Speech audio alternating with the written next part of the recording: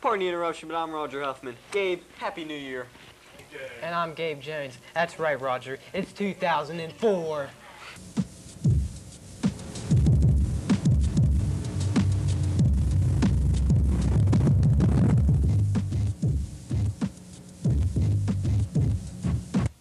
Well, Gabe, as you mentioned, it is the year 2004.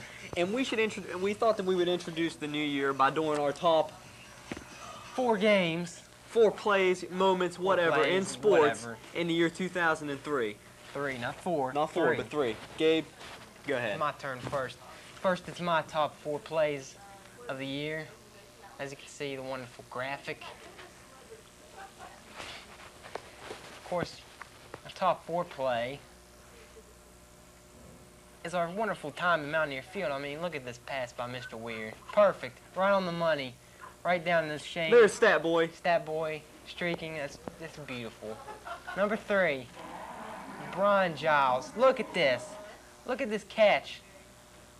Beautiful, Gabe. Beautiful. Goes into the 5th row. Come on now. Number 2 is a wonderful game between Buchanan and senior night. It was a great time. Listen to the audio.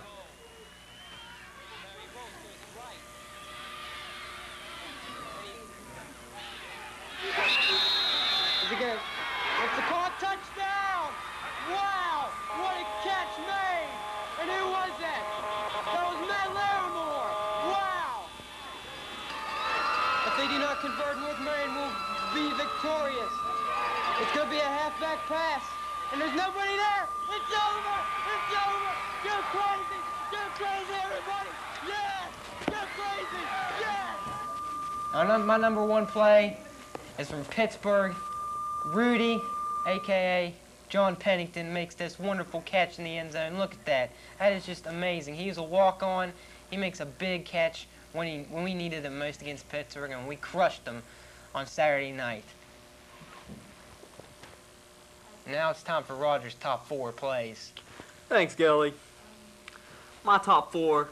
We'll start off with the number 4 play of the year. Top number 4? Number 4. Whenever we went to the States last year, you got Ricky Sell right there, just crossing him up. Oh, that's nasty butter, Rick. It was just a great moment for us. You know, we all went down, had a great time. I think I was down there somewhere. Moving on to number 3. Changing of the guard in the NBA. Yes, Michael Jordan was the NBA. Now there's a new face of the NBA, and his name is LeBron James. Oh, no. Look at that, Gabe. It's garbage. It's great. Oh, look at the emotion. On to number 2, last year's roller coaster playoff Steeler run. This was game Heinz Field, Pittsburgh, Cleveland. Myself, Mr. Hearn, Shane O'Mac, Stat Boy, we were there. Great moment, great game. I was at Ponderosa. Then the following week at Tennessee, hard-fought game. We battled. We just kept battling. Great play after great play. There's Hines Ward in the end zone. Here comes our 2-point conversion. Between the defenders, awesome. Way to go, Dropico Burris right there. Karras pumped up. I was pumped up. Gabe, you were there at my house. We were pumped. Then we got this nasty penalty that shouldn't have been called. Garbage. Let's hear what Bill Karras has to say about this. On that call, it's ludicrous. My feelings exactly, Bill. Painful. And number 1, the Mountaineers storybook season. It began the week before right here. This play by Quincy Wilson started what became a 7-game winning streak. And here's the highlight. West Virginia against number 3 Virginia Tech at Mountaineer Field on Wednesday night. I was there. And here's Travis Garvin streaking down the sidelines. And then a couple months later, whenever we all went down to Mountaineer Field with Mr. Weir to visit Coach Rod, it was just a great moment and what capped a great year in sports for me, Gabe. Great year. It was a great year altogether.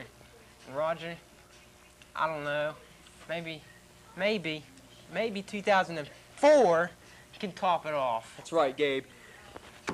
Speaking of topping it off, let's top off this show. You ready for the big finish? Let's do it. Let's do it, Gabe. Gabe, the Dog Pound, the Rachel Rowdies, whatever they're called. Whatever. Where are you They're guys loud. at? Where are they? They need to be loud. They are not loud. Start coming, start cheering, be loud and rowdy. I heard, we have a chance to make this record 4 and 4 very soon, and it can be helped by the Rachel Rileys if they show up. That's right, Gabe. And in order for that to happen, you have to be at the home games and cheer on the Huskies. So come on, Rowdies. Come on, let's do it. Gabe, the NFL playoffs, they're kicking into high gear. Yes. We're down to 8 teams this weekend. After this weekend, we'll be down to the final 4. 4? 4. 4. I got a midget page in me. Sorry about that. It's okay. Let's go on now. Who's your final prediction? I said this at the beginning of the year. I'm saying it now. Green Bay, the team of destiny. Brett Favre is on fire. Nobody can stop him right now. He's the best quarterback in the playoffs right now, bar none. New England is the hottest team in the playoffs, bar none. Green Bay, New England, Super Bowl, Houston. Sorry, Miami, you couldn't make it. Who's going to win then, Gabe?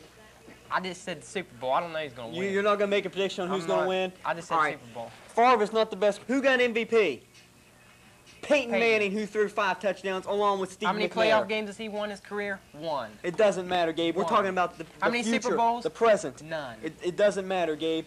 Philadelphia, they have a dominating defense. They've got the How home many field. NFC championship they're the games have hot they team. won in the last 5 years? None. How many have they been to, Gabe? 2. Exactly. That's They're due. horrible. Philadelphia, Tennessee, Super Bowl.